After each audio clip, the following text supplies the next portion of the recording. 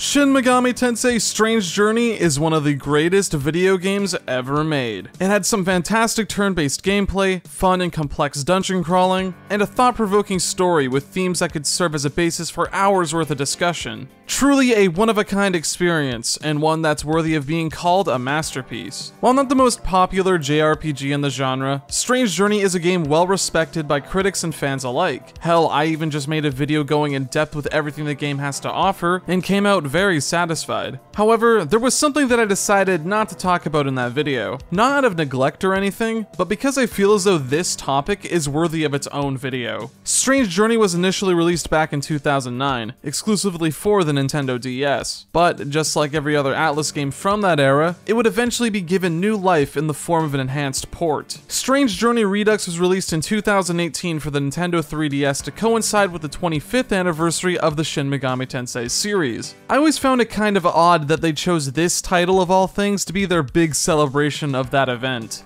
You would assume that they'd capitalize on the hype and release a new game, but they didn't. It kinda makes sense in retrospect, since SMT5 didn't release until like 3 years later, so in the meantime, they probably just said, fuck it, and squirted this one out. Funny that this wouldn't be the last time an Atlus celebration would end with a remaster rather than a new game, but in a way it's worse since those versions of these games were just raw ports without any extra features. And in P5's case, they actually took away stuff. Can you believe that shit? Anyway, Redux is marketed as the definitive way to experience Strange Journey, and when looking at it on the surface, it seems to be no different than any other Atlus re-release at the time. Updated visuals, rebalanced gameplay, additional content, the works. If you're new to the SMT series and are looking to get into Strange Journey, then this might sound like a great deal on paper. Get this cult classic game with even more content on top of that, sign me up. But the thing is, the devil is in the details. Longtime viewers of this channel might remember that I don't exactly have the nicest things to say about Atlus re-releases. Hell, I even dedicated a video to the topic last year. The core issue of these definitive versions Atlus puts out isn't that they change a few things, it's that the changes themselves have a massive impact on the overall experience, and Strange Journey Redux is the poster child of this issue. This is the game that I think of whenever the topic of these re-releases come up, and in today's video, I'm going to explain why Strange Journey Redux is a terrible way to experience the game. But before we get into it, there are a few things that I want to say first. To get this right out of the way, I'm not here to rain on anyone's parade. There are plenty of people out there that really enjoy Strange Journey Redux and the additions it brings to the table. And you know what? That's totally fair. I'm not setting out on a mission to invalidate anyone's experience or say that they're wrong for liking a video game, because that's stupid and petty. I ran a poll on my channel recently asking for people's thoughts, and clearly many of my viewers do enjoy this game, and if you're a part of that group, then more power to you. But I can't say that I'm a fan for a myriad of reasons. I'm also going to be making the assumption here that you've either played one version of Strange Journey or have at least seen my video on the original game. This is mostly to save time so I don't have to re-explain anything, and just focus solely on what Redux changes. Oh yeah, also there's going to be spoilers, so don't say that I didn't warn you. Strange Journey Redux alters a lot about the original game. In fact, nearly every facet of the experience has seen some changes in some form or fashion. Let's start with the small complaints before making our way up to the major problems. I think we should start with the most obvious one, the updated presentation. Strange Journey saw a pretty massive facelift when it made the jump to the 3DS, more so than pretty much any other re-release in the franchise. Of course, we got some of the expected visual improvements, like a wider aspect ratio and improved particle effects, along with a few smaller visual changes. The game looks a lot more vibrant now, which isn't my cup of tea. I prefer the moodier color palette of the original game. I also like the UI in the original way more, both in terms of form and function.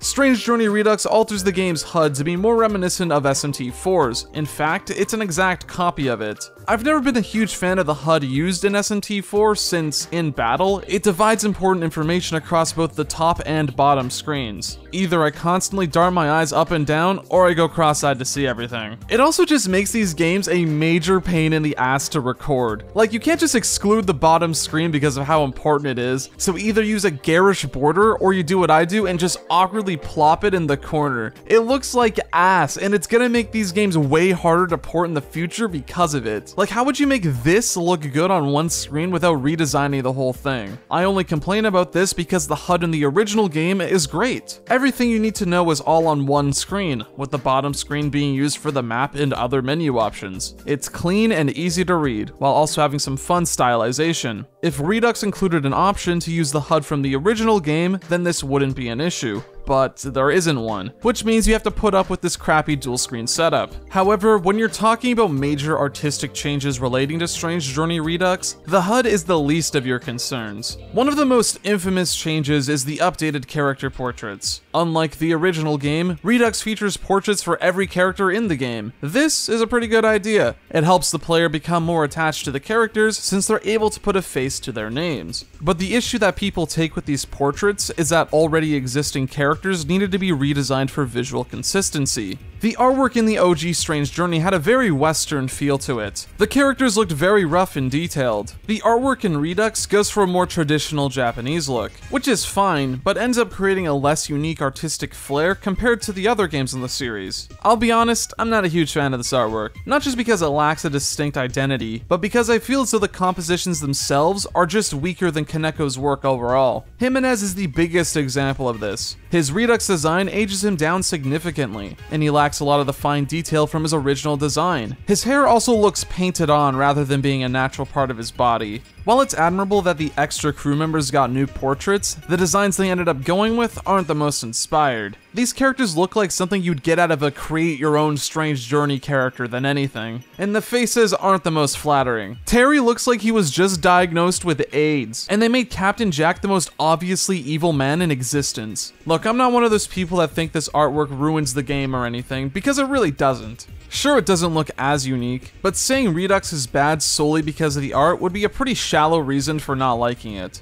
You can have a preference, but people saying that this ruins the game are overreacting. I got used to it fairly quickly, but it's an undeniable downgrade in my eyes. At the very least, the environment design stayed intact, which to me is far more important to the experience than how the characters look. Where Strange Journey Redux really starts to falter, however, is in the changes made to the gameplay. On the outside looking in, Redux looks to be nearly identical to the original release, and for the first few hours, this is true. The game is still a first-person dungeon crawler with a combat system that emphasizes the importance of team composition. While not as complex or as flexible as press turn from the other games, the Demon co-op system puts a fun spin on old mechanics, which gives Strange Journey a unique identity. I find the original Strange Journey to be a very well-balanced game overall. It doesn't suffer from the issues that some of the other games do, where it starts off challenging, only to become easier as you go along. The designers had the foresight to ramp up the challenge as you come to grips with the game's rules, and they throw in some curveballs to put that knowledge to the test. However, I can't give Redux the same credit for quite a few reasons. Sure, the game uses the same basic skeleton, but the changes and additions brought with this version of the game work to detract from the experience more than anything. The main cause of this is the reworked app system.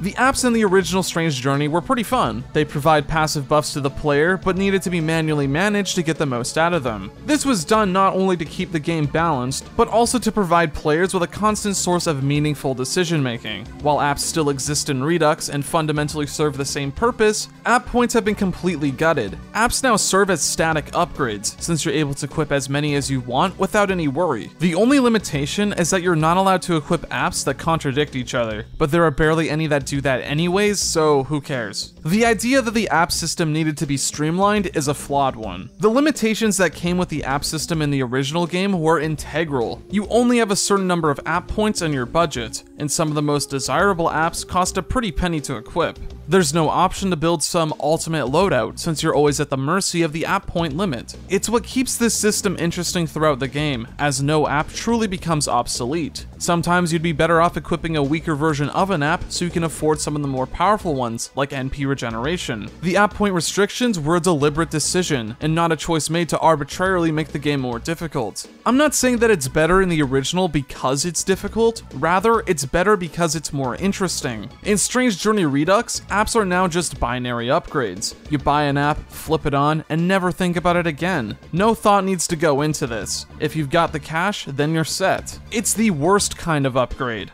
God forbid you ask the player to consider the consequences and strategies in a game meant to be challenging. But this isn't even the worst part about the new app system. A common piece of criticism with the original Strange Journey is that the protagonist was pretty useless in combat, and it's hard not to agree with this. His skill selection did less damage and costed more MP to cast than the other characters in the game. He doesn't get much to make up for that either, aside from a couple of almighty moves that are pretty decent. Redux attempts to fix this through the introduction of commander skills, but their execution is all over the place. This is an idea that, on paper, sounds right up my alley. Commander skills are the protagonist's exclusive abilities that can be activated on his turn. You can raise the attack of your demons for one turn, protect everyone from ailments, and even grant the party endure. I think this is a good way to separate the protagonist from the other ones on the series. In previous SMT games, the protagonist is usually this long-term investment character, starting off as someone weak and eventually transforming into the strongest party member. Since the protagonist of Strange Journey is just a regular guy, the developers instead opt to have him take a more supportive role. Rather than dealing damage directly, you instead hang out in the back and make your demons more effective in battle. Sure, you can jump in with your own attacks still, but the protagonist this time around is a more defensive fighter rather than the head honcho. It's a fun way of implementing his background as a trained soldier into the gameplay. Obviously, he'd know how to work well with his comrades due to his profession, so no better way to show that than make him the commander of an army. It's a great idea on paper, but the shitty thing about commander skills is how exactly they were implemented into the game. My main sticking point is that commander skills don't cost any resources to use. Rather, they function off of cooldown timers. Every time you use a commander skill, you have to wait a certain number of turns to activate it again. The amount of turns varies depending on the skill, and the current status carries over between fights. There's not much skill or strategy that goes into using these skills. You either use the skill or you don't. Sure, I can think of some cases where you can implement a commander skill into combos or something, but most of the time, you'd be better off just casting them right away. There's no reason not to, since it'll recharge after a few turns anyway. I would have vastly preferred if these skills took MP to cast or drew from a third resource instead. That way, it could be more easily planned around and offer more strategy. Almost like a video game or something. But this isn't even compared to the auto commander skills, which are just outright a bad addition. Not only are these skills completely free, but they have a random chance of activating every turn. There's no strategy to be had with these skills. It's not something that you can take advantage of. Rather, it's up to the game to decide if you get these bonus benefits, which makes the whole system feel hollow to me. I just can't get over how strong some of these effects are. You just get free luster candies, and there's no way you can convince me that this is balanced in any way. In a game all about resource management and strategy, including a mechanic that doesn't revolve around those ideas make it feel out of place. Commander skills, while a good concept in theory, are ultimately detrimental since they ruin the game's balance. This applies to the entirety of the reworked app system. In an attempt to make the game more accessible, a lot of the edge and challenge that made the original game unique was sanded off. It might sound like I'm overreacting, but seriously, play these games back to back and the difference is night and day. The app system is a huge part of Strange Journey, and by changing it as much as they did, it greatly alters the experience. And no, playing on hard mode doesn't make it any better. All this does is adjust a few numbers. Enemies hitting harder doesn't magically fix the app system. It's still less interesting at its core, and the new apps aren't exactly what I'd call great. But hey, an addition I actually don't mind all too much is the new dungeon. The Womb of Grief is Redux's version of the Labyrinth of Amala from SMT Nocturne. I love the dungeons in the original Strange Journey, so I'm not going to complain about getting more of these. And you know what? This dungeon isn't all that bad. Sure, it suffers a lot from new edition syndrome, where you can tell that this is content that didn't exist in the original version of the game, but I think it's a fine piece of content in its own right. The biggest complaint I have with it though is just how similar it is to the Amala Labyrinth, to the point where it feels more like a homage rather than a wholly original idea. Think about it for a second. Both of these are dungeons that are unlocked early on in the journey and are divided up into distinct blocks, with more floors unlocking as you progress through the main story. There are exclusive bosses tied to this dungeon, the third floor features a set piece where you're being hunted by the main additional character, and new endings are locked behind completing this dungeon. While the Womb of Grief obviously plays very differently thanks to the different engine, a lot of the same broad strokes are repeated and are oftentimes done worse. The Alex chase in the third area is a prime example of this. It's got nothing on the Dante hunt from Nocturne. That game has the benefit of being fully 3D. You get to see Dante hunt you down. He takes shots to slow you down, and is an active obstacle to avoid when solving puzzles. Redux's more limited visuals and tile-based movement don't work all too well for set pieces like this. Alex essentially acts as an invisible wall, since she only catches you if you step on a specific tile. It's significantly lamer as a result, and is a prime example of ambition versus hardware. The Womb of Grief isn't a bad dungeon at all, it just lacks a unique identity to call its own. It's a feeling that I just couldn't shake while playing through it. This new dungeon is cool and all, but a lot of this is stuff that's been done better already, whether that be reused gimmicks from the other dungeons, or were just ideas done better in the other games. Something that I can compliment about the Womb of Grief, however, are the new bosses. These are actually pretty good fights. These bosses have some punishing exclusive skills to keep you on your toes, and end up testing you in different ways. If you were to ask me, the Womb of Grief is worth going through exclusively for these boss fights, because let me tell you, it sure as hell isn't the story additions that'll get you interested. Okay, so Strange Journey Redux, just like the other releases before it, includes brand new story content. In Redux's case, this is in the form of a brand new set of endings tied to the new character Alex. She makes sporadic appearances throughout the game, with her initial goal seeming to kill the protagonist alongside Zelenin and Jimenez. In fact, it's through your first near-death encounter with Alex that you unlock the Womb of Grief dungeon. While Alex shows up a few times throughout the story, the main meat of her character lies deep in the depths of the new dungeon, and strap in because this one's a doozy. Alex's true nature is shrouded in mystery for the majority of the game. She's presented as a cold and calculated killer, and while her motivations aren't initially clear, you'll be able to quickly piece two and two together. To put it simply, Alex is a time traveler. Every ending in the original Strange Journey came with grim implications for the rest of humanity, whether that be the chaos ending survival of the fittest mindset, the hive mind of the law ending, or the stagnation of the neutral route. Alex is one of the sole survivors of those endings, and gained the power to travel through time thanks to her heritage. She's fucking Silver the Hedgehog basically, and plans on killing the protagonist in order to ensure a better future for mankind. But as the game goes on, Alex realizes that the protagonist isn't an evil person, and is actually someone who can be reasoned with.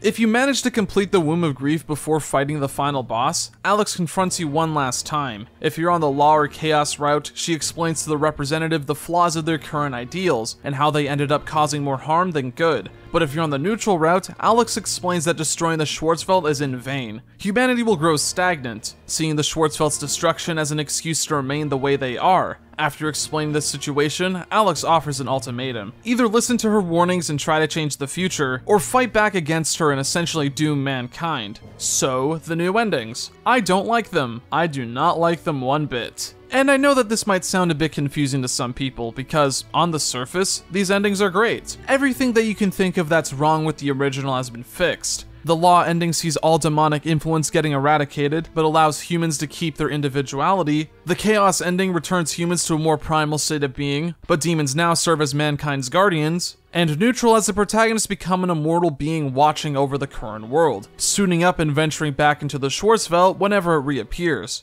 How could something so good be a bad thing? Well, that's the thing. It's because these solutions are so heavily idealized that I don't like them. The new endings in Strange Journey Redux lack the consequences the original ones have. And consequences is at the foundation of the alignment system. You're meant to weigh up the pros and cons that come with these story choices. Consider all possible implications that come with a world of absolute freedom and one of order. These new endings lack any bite or texture. There's no nuance or discussion to be had since all of them are such perfect outcomes. No need to worry about the lack of free will, humans killing each other, or the Schwarzwald's inevitable return. It's significantly less interesting, and kinda goes against the consistent theme seen throughout the game. Not every story needs a happy ending for it to be considered good, and the original Strange Journey is a prime example of this. I know that if I really want to get the old endings, then there is an option to do so, but the thing is, these outcomes are permanently tainted. Alex's mere existence is proof of that. Redux is essentially treating the old outcomes as objectively bad endings, and what you should really be going for are the new ones, which kinda comes off as disrespectful to me. When looking at the game's credits, I noticed that none of the old staff came back to work on the new scenario. This isn't a personal attack on the people who worked on this version of the game, since they're obviously very talented, but it feels as though the new blood sort of missed the point of the original story. I'm also not a huge fan of how Redux's new story content works to fundamentally alter the developer's original vision. I don't know, maybe there's some hidden design document out there that mentions time travel in relation to this game. When you break it down, Strange Journey Redux offers a very different experience from the original game. This isn't inherently a bad thing. There are a couple of games out there that, when re-released, tend to make some pretty substantial changes. Square Enix games are a perfect example of this. But the main difference is that when something like Kingdom Hearts 2 gets a re-release, it doesn't fundamentally alter the original game. Plus, in that game's case, the changes made improve the experience, not make it worse. In a way, I do appreciate the ambition behind these enhanced ports that Atlas churns out. There's extra effort put in to make the experience feel fresh and distinguished from the vanilla release, and I can think of 1 or 2 times where this produces a superior final product. But the thing is, for the vast majority of the time, these versions of the games end up feeling inferior to me. Strange Journey Redux embodies all of this. I know I'm being a bit overdramatic because at its core, Redux is still Strange Journey. It's just a different enough take that it's worth calling those changes into question. If everything good I have to say about this game stems from the original, and the source of all my problems are with the changes Redux brought, then I think I can get away with saying that it's a downgrade. Maybe there are 1 or 2 quality of life updates that I enjoy, but it's not enough to make up for how much this version tramples on the original. It's not even like all the changes can be ignored either, since they're hard baked into the combat now. But if I have to go out of my way to capture a similar experience than the original, then at that point, I may as well just play the DS version. The only benefit that I could give Redux was that it was easily accessible in comparison, but now that we live in a post-eShop world, and physical copies continue to rise in price, I can't even give it that anymore. If you haven't played Strange Journey yet and are looking to get into the game, then I honestly suggest you play the original version instead. Once you've had your fill and are curious, then I think you should jump into Redux. Who knows, you might even end up liking it more than I did. But if you were to ask me, nothing tops the original. Hey everyone, thanks for watching. I'd like to give a special shout out to all of my channel supporters whose names are on screen now. It's because of these lovely people that I'm able to make videos at the pace I do currently. These videos take a while to make, so if you're all interested in helping out and donating, you can do so through my Patreon or channel memberships. I have a few things I can offer in return, such as early video access, a special Discord role, and even some behind the scenes content on occasion. Every donation helps, and if the rewards I mentioned sound interesting to you, then you can find out more by following the links in the description. I've got a feeling that I made a lot of enemies through this video. This is like one of the only times where my opinion on something is so drastically in the minority that I wouldn't be surprised if this video ends up being one of my more controversial ones. I don't really go into these things seeking validation, but clearly this one's an uphill battle for me. Again, I'm not trying to tell you you're wrong for liking Redux, but this version has bothered me for a while, and I really needed to get it off my chest. In terms of future projects, I have a couple of things planned. The Persona 3 challenge run I made a few months ago ended up doing a lot better than I expected, so I've decided to do the same type of challenge for Persona 4. Once again, it'll be a no protagonist run where I rely only on the AI-controlled party members, and one of my friends suggested that I play the PS2 version instead, which I thought was a pretty good idea. It would be a good way to spice it up since everyone plays Golden for these kind of videos, and not many people show off the vanilla release, and it's so drastically different at the end of the day, I think it'd be cool to highlight those differences as well as do the challenge run like normal. If you want to stay up to date with that and other future projects, then be sure to follow my Twitter and join my Discord server. Both will be linked in the description. Once again, I'd like to thank you all so much for watching, and I hope to see you all next time.